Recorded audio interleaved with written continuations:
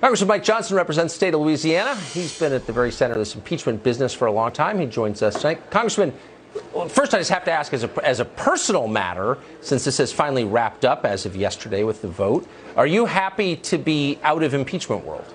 I am so happy, Tucker. I get to go back to my real life. My wife and 4 kids have been missing me the last few weeks.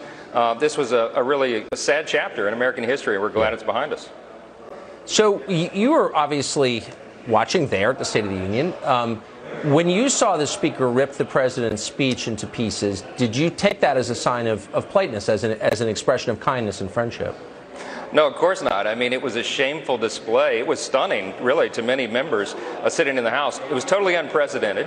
It was shameless, and it was also unlawful, Tucker. A lot of people have been talking about this the last 48 hours, and I did a little legal memo to point out to my colleagues that she actually committed a felony when she tore that paper up. It wasn't just any copy of the State of the Union address. It was the copy, the original. And we have over 2 centuries of custom and tradition, and of course the Constitution that calls for the State of the Union address, that when the president delivers the copies to those top legal officers, the 2 top legislative officers in that co-equal branch of government, those are the official documents of the House. And if you tear those up, you violated a specific statute in the criminal code.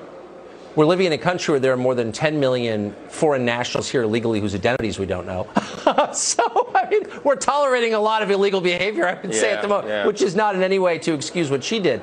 But it does seem kind of Orwellian to describe that as an act of kindness rather than just say, look, I hate the guy, his very words sicken me, I vandalized his speech because it makes me feel good. I mean, why not just say what's obvious? She took great delight in it, and in fact, she practiced the rip. Everybody's seen the video now where she was trying to test it and see how many pages she could do. Look, we're losing the decorum, we're losing the tradition of civility in the Congress and the institution, and it's just a really sad thing. I don't know how we put this genie back in the bottle. Well, that's kind of the question. I mean, this is an unknowable, I guess, hypothetical, but I still have to ask you. There's been a lot of talk about how this first impeachment in this presidency was the first in a series. Do you think it's possible that Democrats do this again? I think it's not only possible, I think it's probable. I know that I just left the House floor, and there's some Democrat colleagues of mine in there who are committed to doing this again, and some of them are openly saying it. So there's not going to be no end to this. And I tell you what, if we don't get the Republican majority back in the House this election cycle, this fall, we're in for a long, dark road for the country. I'm really concerned about it.